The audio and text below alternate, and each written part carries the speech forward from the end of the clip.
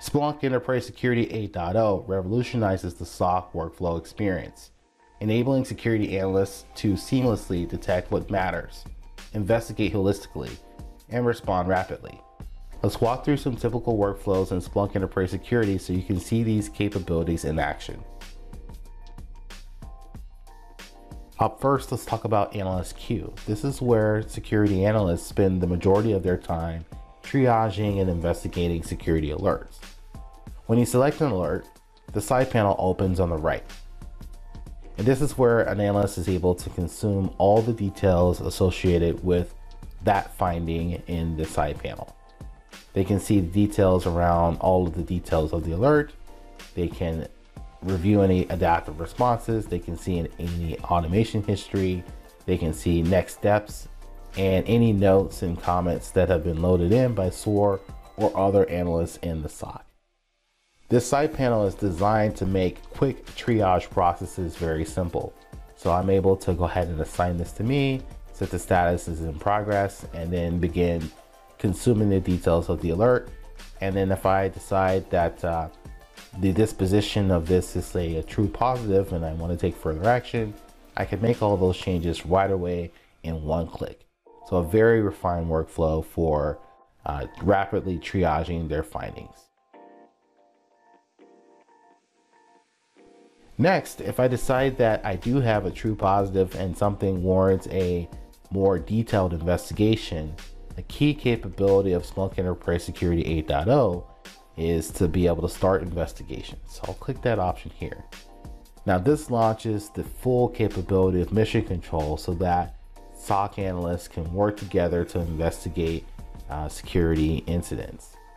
So what they can do is they can choose to start an investigation, and then they see the details of that finding, and they also have now the ability to work on multiple findings together as part of a case. So actually, I'm going to go back to the queue and I'm going to pick another finding and add it to that investigation as well. So let's let this load up, and we see our new investigation right there. But I'll go ahead and take some of these other findings also associated with that user, add them to my existing investigation, and click save. And I'll go back in there.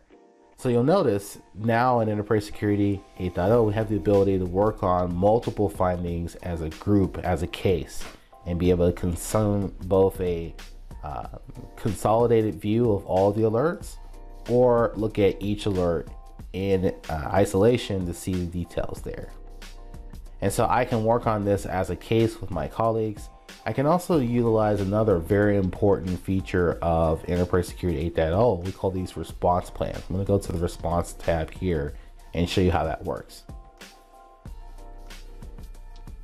So the majority of security operations centers that we work with have a set of predefined procedures that need to be followed for potential security incidents. And typically the information is saved in something like a Confluence wiki or some sort of documentation system. And then there's a workflow for the analysts in that case to open that guide in a tab somewhere and then work alongside their SIEM. We are completely streamlining how this works for our customers. And the way to add a predefined response plan is actually really simple. So you just go ahead and select the one that you want from within your investigation and launch it. You can also have these automatically launched by default if you configure the relevant response plans in your detections. And so how this works here is you have phases and tasks predefined, which lists the description and give you the opportunity to leave notes, comments. You can even add files for screenshots or artifacts. And these can be assigned to various members of your team so that they can work in concert to rapidly triage and investigate the security incident. So each analyst is able to work on a task independently of other tasks, and then everybody gets a view when a task is complete. And you're able to add notes, comments, files, and you're able to move through each phase of your response process as you work to contain and eradicate the security threat. So this is a game changer for SOCs to very, very rapidly and in an organized manner directly within enterprise security prosecute and eradicate a security threat in their environment. So response plans is a huge capability, and we're still excited to bring this to all of our enterprise security customers.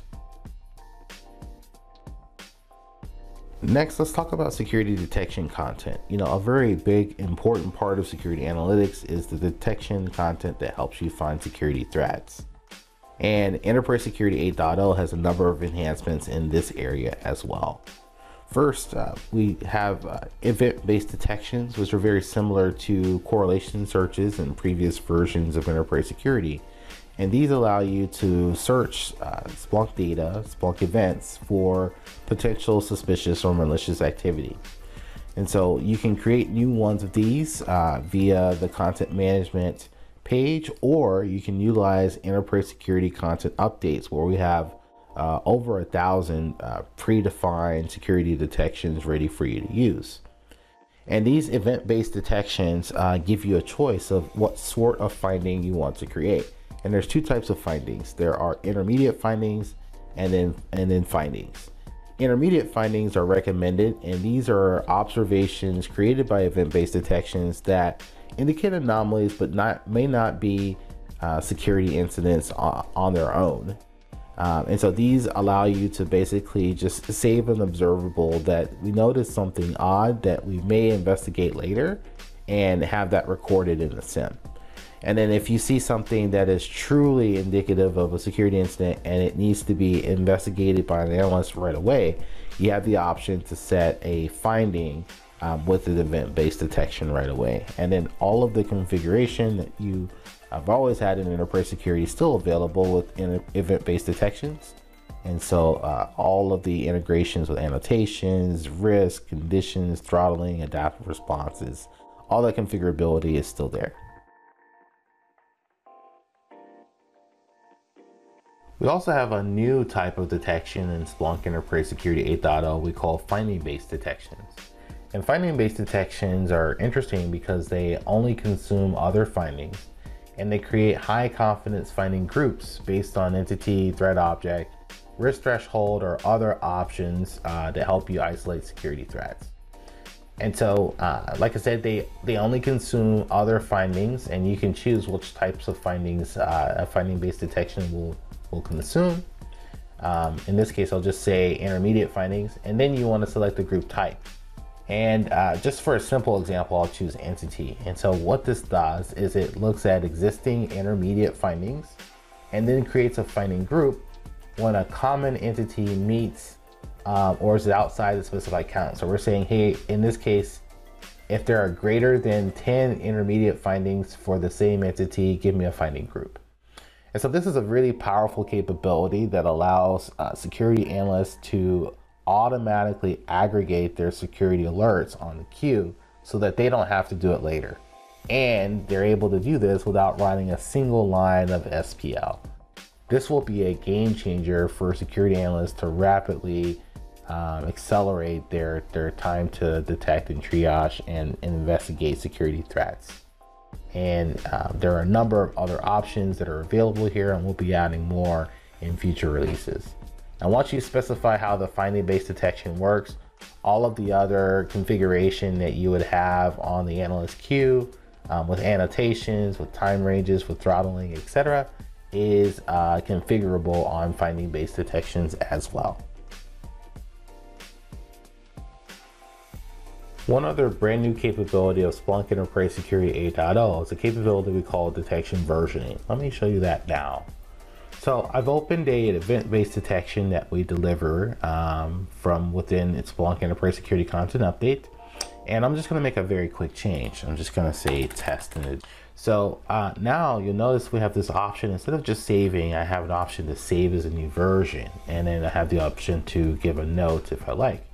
And then when I save that, what happens here is a new version, in this case 1.3, is created of this detection.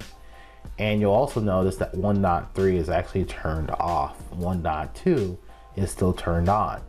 And so what that means here is I have the ability to make changes to my detections without actually impacting what is running in production until I'm ready to make that change. And then if multiple individuals make those changes, or Splunk makes an update to its security content, you're able to move amongst those versions and see the lineage of the detection from wherever the versions came from, and be able to turn on and turn off whichever versions of a detection that you want to have at will. So I'll go ahead and go back to version 1.3 and I will turn that version on. Very great stuff. I think that this is going to help simplify a lot of content engineers' lives when they're managing security content within enterprise security. Another amazing enhancement to Splunk Enterprise Security that's coming live in ES 8.0 is a new direct integration with Splunk SOAR. So if you have a Splunk SOAR instance, you're able to go into the configuration of Enterprise Security, select the SOAR menu here, and pair your Splunk Enterprise Security instance with your Splunk SOAR instance. And then once you've done that, a whole new range of new capabilities become available to you right from within the workflows of Enterprise Security. One of those is the ability to run automation, so playbooks and SOAR actions directly from within the Analyst Q on your findings and finding groups. So for example, if I wanted to take the context available inside this finding and run a playbook, that option becomes available to me right from the Analyst Q, and I'm able to go ahead and do that right there in about a click or two. So this is huge for being able to give the tools to analysts to take care of enrichment tasks or automated triage tasks or automated response tasks right from within the queue and get things done. Additionally, it's important to note that Splunk SOAR automation playbooks have full awareness of Splunk Enterprise Security 8.0. So they have the ability to manipulate findings and investigations right from within ES, a hugely powerful feature. Additionally, if I'm looking inside of, say, a given investigation, all of the automation tools that I have available from that perspective are there as well. So let me just find an investigation in my queue, and I'll go ahead and give that an open, just view the details here. And then I'll look at the automation tab, and I can see from an investigation perspective all of the automation history that is run, so I can see exactly what was returned from that automation. So a bunch of different automations have run in this case for me, and I can see all the results here of that automation. So very powerful capability. And then of course, from the investigation context itself, I have the ability to run playbooks or run individual actions as well. So that's huge. Now, one other integration and capability that's hugely powerful is the ability to automatically run automation without the analyst kicking it off from within a finding or an investigation. And the way to do that is actually with something, a new capability we've come up with called automation rules. So those are configured back in the settings here under automation rules. And what you can do is create an automation rule, which essentially marries a playbook with a detection or multiple detections, right? So you see in this case, we have a detection for malicious PowerShell process, and then we have a playbook for encoded PowerShell analysis that will automatically run when that detection fires. And then same thing here for risk findings. We have two detections that we want to do some enrichment on. And then we have risk findings enrich, which will automatically run when those two detections fire. So very, very, very powerful capabilities for integrating Splunk SOAR automation directly into your investigation, triage, and response process within Splunk Enterprise Security.